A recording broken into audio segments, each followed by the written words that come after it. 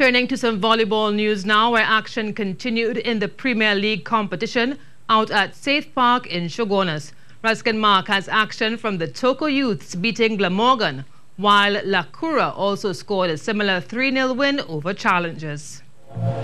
Cura in black won the first two sets 25-19, 25-20 and were looking to close out Challengers in blue in the third set. But this one was tight throughout as neither team was taking a step back.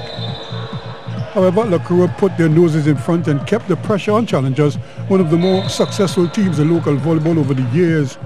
But on this night, they had their hands full against the Cura outfit that was just finding ways to score points.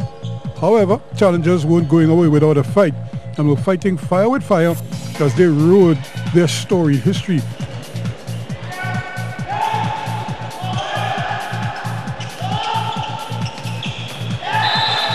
And for a while, they kept Cura off balance and kept things close.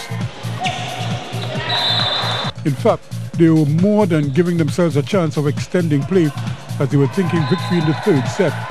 They certainly stepped it up a gear to make things interesting as they were level pegging with Cura. That's until the men in black found that little extra to ease away, aided and abetted at times by Challengers' miscues. In fact, they won the match on one of those slip-ups by Challengers, who must be kicking themselves to let this match slip away. Victory to Cura, who won it 25-20, 25-19 and 25-16 in the end for the 3-0 sweep of Challengers. In another encounter, the Toco Youths in blue were taking no prisoners when they came up against Glamorgan. The former champions had no chance against the Easterners, who won the first set 25-9. It was more of the same in the second, Toco winning 25-18, and in the third, no mystery here, as the men in blue held off Glamorgan 25-23 to sweep the tie 3 sets to love. Ruskin Mark, TDK Sports.